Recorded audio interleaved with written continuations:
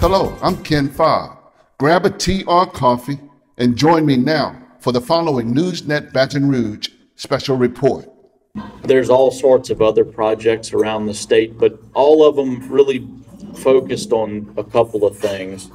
Preservation of some major needs around the state. There's about $40 million that's going to be designated to rural roads and bridges.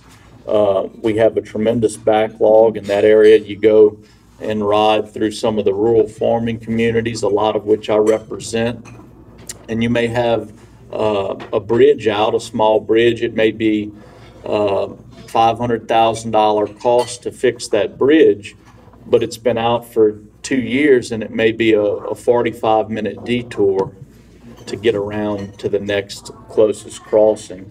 So we have $40 million dedicated to that. Another very significant piece that was added when the bill came over to the Senate was the Bush Highway over in St. Tammany Parish. And that's significant because that was one of the last remaining time projects that was never able to be fully funded. And so again, you have, we're leveraging $50 million, and it's going to allow the state to complete about a $250 million project from the use of a public-private partnership and also state dollars that they've been putting aside in anticipation of trying to get that project done. So we're really taking the $700 million or so that we're getting, and it's probably going to end up being closer to a billion to a $1.2 billion worth of things that will actually get done. There's also some other projects. There's another $100 million dedicated to an I-49 North piece up around Shreveport-Bossier, and there's also $150 million that's going to go to I-49 South, south of Lafayette, to continue that phase on to try and finish out the I-49 project. And all those things are very significant when it comes to not only transportation but economic development. Anytime you add better highways and existing frontage roads, you have a good opportunity for new businesses to come and take advantage of that. So really that was my big focus of the session.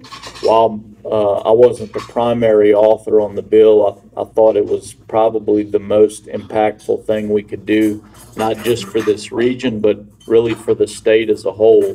It's the most money that we've dedicated towards roads, bridges, and infrastructure in the past 30 years, and we were able to do it without having to raise any taxes, so that was very significant.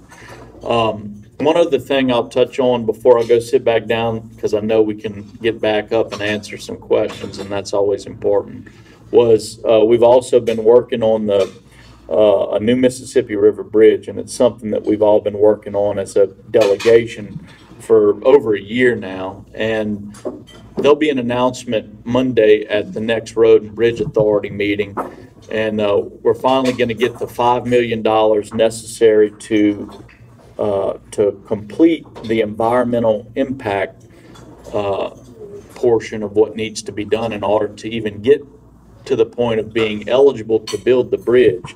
That's something that's never been completed, and so I think that's a big step forward. And the best way always to describe that is if Warren Buffett flew down here and gave us $1.5 billion and said, "Here, y'all go build the bridge. It's a gift. Just go build it wherever you want."